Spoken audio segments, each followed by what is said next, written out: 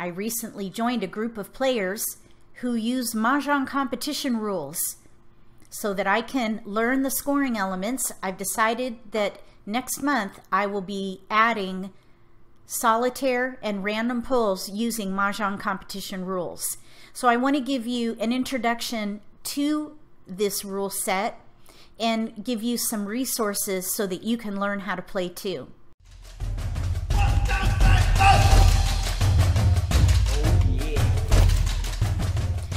I got my rules from the European Mahjong Association. Here's their website. You want to download the green book. In this book is a comprehensive list of basically how to set up the game, how to deal the tiles, and then all the different scoring elements with images of examples of the different scoring elements. So you can see here we have an index and then general rules. We have, these are all general rules. I just want to go through this so you can see the meat of this document. How to play is there, how to complete a hand, and then here's where the scoring starts. So they have a chart starting with the highest scoring element down to the lowest with a description. So you have the points, the fawn number, and then the fawn name, and then the description. And it's all pretty intuitive. This is translated, so there may be a little bit lost in translation, but there is a section in here of images that can support the definitions. So if you scroll down further, this is where the visuals are. So you'll want to look at these to introduce yourself to the different scoring elements that have been adopted for MCR. I'm not going to do demonstrations for these because they've done a great job showing all the different permeations of any of these elements, including exceptions. So familiarize yourself with the scoring here. You can see it's quite lengthy and it's great study material. So have at it. I'm just going to scroll down. We're down to the one fawn, flowers. Okay, and that's the end. So that is the rule book. I would download that and study in your free time, if there is such a thing. I also want to show you that I uploaded sort of a summary of the differences between MCR and Cantonese style. Because if you learn Cantonese style with Hong Kong scoring, if you learn that to get familiar with Mahjong, if you're new to the game, then your learning curve to MCR is going to be short. So you can find this under files on my Facebook group. You click on Mahjong competition rules, Cantonese style with international scoring. And then I've kind of highlighted what I feel are the differences between Cantonese style and MCR to hopefully shorten the learning curve. So I start by sharing, if you're new to Mahjong, learn the fundamentals of Cantonese style with Hong Kong scoring, which is called HKOS. That is the easiest version to learn, and it's the foundation for all Asian versions. Once you learn Hong Kong style, you can easily learn any other Asian version, including Ricci and MCR. Now, there are some complexities for both of those that will put you on a learning curve, but it will probably be shorter if you learn HKOS first. So you could also practice at home if you have a set at home. I'll leave a link below the video to where you can buy a set at a reasonable price. And then you could also play online at Mahjong Time. They have MCR included in their offering.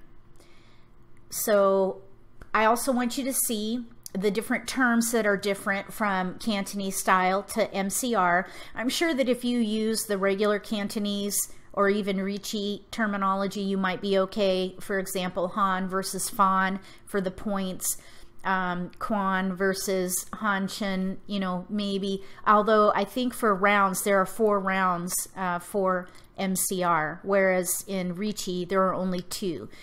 Typically. So there are some of those differences there. And if you read those rules that I showed you a minute ago, you'll see. These are just kind of the high level differences that I personally wanted to learn myself right off the bat. So you can see Chow is Chi, Peng is Peng, Kong is Gong. I'm thinking that's how you pronounce it. Flower is Hua, and then Mahjong is Hu.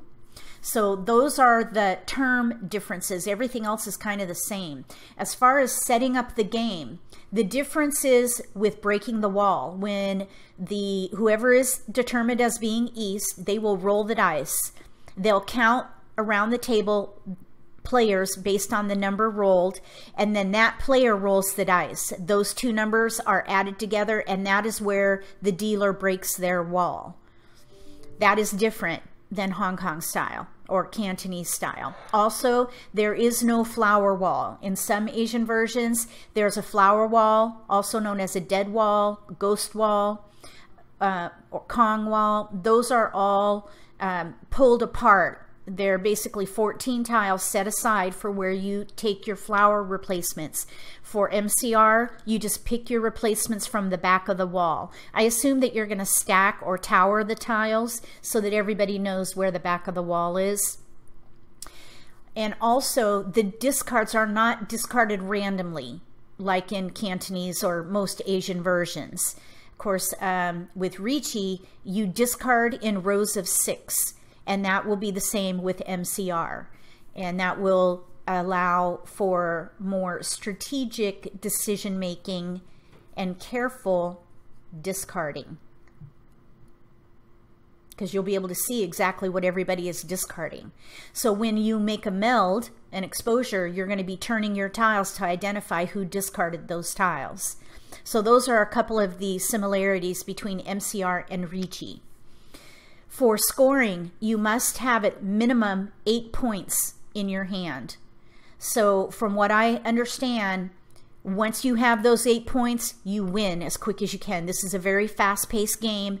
Minimum points typically is what people are going to play. If you tend to try to play for stacked points or big hands, you may never win that night because a lot of players are going to go for those 8-point minimums.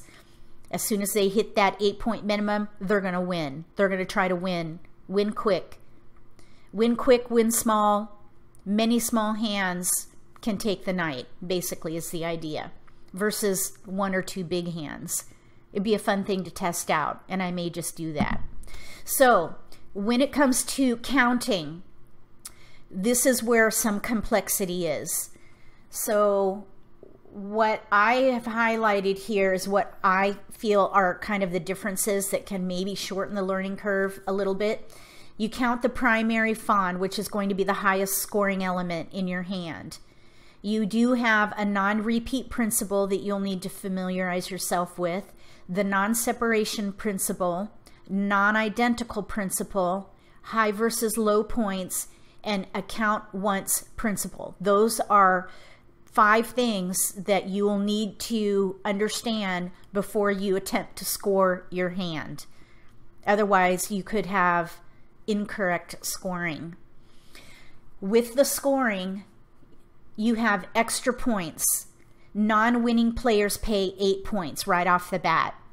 The basic points is your total Fan. Penalty points are from fouls that are in the penalty section of the rule book.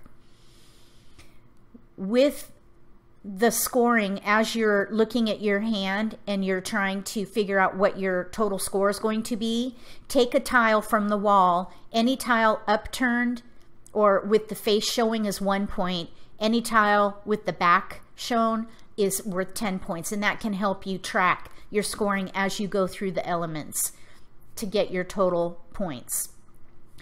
After a full round, there are table points awarded. First place gets 4, second place gets 2, third place gets 1, fourth place gets 0. So that could hopefully break a tie.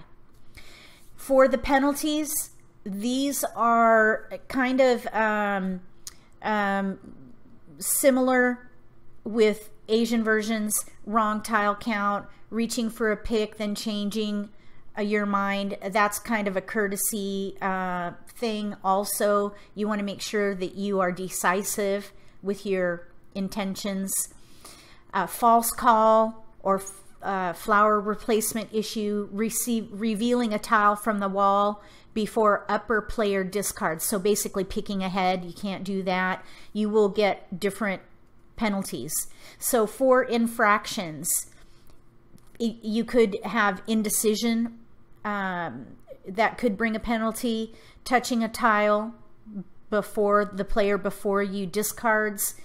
If you make a claim for a discard after 3 seconds, you can get a penalty for that.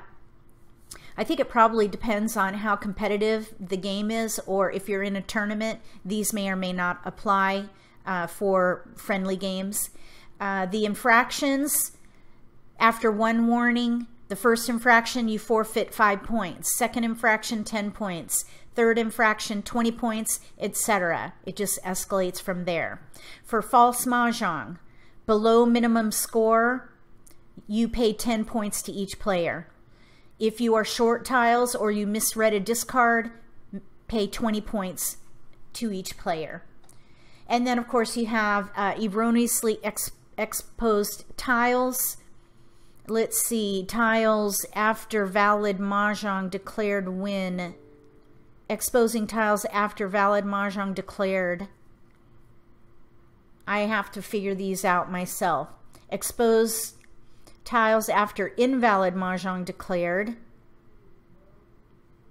Exposing tiles of another player. Yeah, oh, these are all kind of like chombos for Ricci.